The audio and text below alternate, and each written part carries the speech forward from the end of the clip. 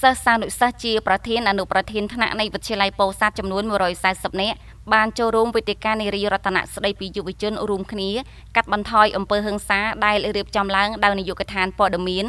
នៃក្រសួងកិច្ចការនារីក្រោមការឧបត្ថម្ភដោយថវិកាជាតិនាព្រឹកថ្ងៃទី10ខែកក្កដាឆ្នាំ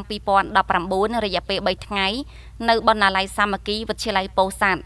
លោកស្រីម៉ែនផលីអភិបាលរងខេត្តតំណាងឯកឧត្តម ធនិនអភិបាលនៃគណៈអភិបាលខេត្តពោធិ៍សាត់និងលោកជំទាវប៊ុនពុទ្ធីអនុរដ្ឋលេខាធិការក្រសួងកិច្ចការនារីបានថ្លែងថាវេទិកានេះមានគោលបំណងបង្កើនការយល់ដឹងរបស់យុវវ័យរួមគ្នាកាត់បន្ថយអំពើហិង្សាឲ្យចេះគ្រប់គ្រងអារម្មណ៍ពិបាកដើម្បីឈានទៅរកសុភមង្គលក្នុងគ្រួសារនិងសហគមន៍វេទិកានេះមានសារៈសំខាន់ព្រោះថាតាមរយៈសារអប់រំជាផ្នែកមួយដែលអាចឲ្យក្មួយៗយកទៅអនុវត្តនិងផ្សព្វផ្សាយបន្តដើម្បីក្លាយជាកូនល្អសិស្សល្អមិត្តល្អនិងពលរដ្ឋល្អ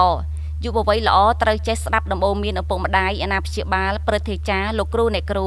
ហើយមិនតែប៉ុណ្ណោះវាក៏ជាធនធានមនុស្សនិងជាទំពាំងស្នងឫស្សីដែលធ្វើឲ្យសង្គមជាតិមានការរីកចម្រើនតាមរយៈការរួមចំណែកកាត់បន្ថយនូវការប្រព្រឹត្តអំពើហិង្សាលើស្ត្រីនិងកុមារីលោកស្រីនិងលោកជំទាវបានថ្លែងជម្រាបជូនថា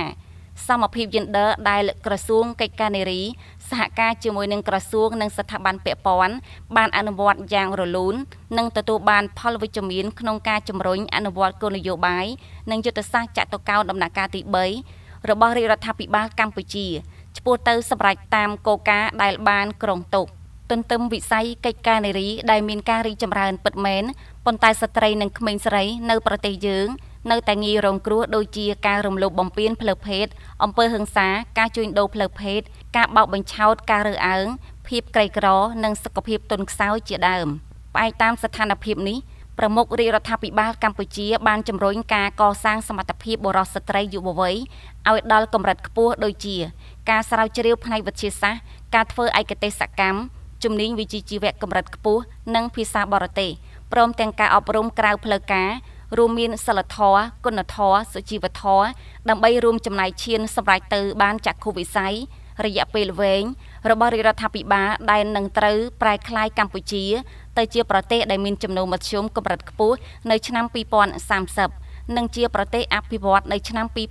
2050ជាមួយគ្នានោះដែរក្រសួងកិច្ចការនារីនៅតែបន្តសកម្មភាពការងាររបស់ខ្លួនជាបន្តបន្ទាប់ទៅទៀតក្នុងគោលដៅលើកស្ទួយស្ត្រីលើគ្រប់ផ្នែកនិងគ្រប់វិស័យដើម្បីនាំមកនូវសុខសន្តិភាពរុងរឿងដោយពាក្យស្លោកថាអហិង្សាជាតម្រូវការរបស់យើងទាំងអស់គ្នាការយោគយល់គ្នាជាមធ្យោបាយដ៏ល្អក្នុងការកាត់បន្ថយអំពើហិង្សានិងគ្មានអំពើហិង្សាសង្គមគ្រួសារសហគមន៍និងសង្គមជាតិមានការអភិវឌ្ឍដូចនេះយើងទាំងអស់គ្នាខិតខំជំរុញលុបបំបាត់ឲ្យអស់នៅការរើសអើងចំពោះស្ត្រីដើម្បីឲ្យស្ត្រីមានលទ្ធភាពសហការគ្រប់សកម្មភាពក្នុងសង្គម។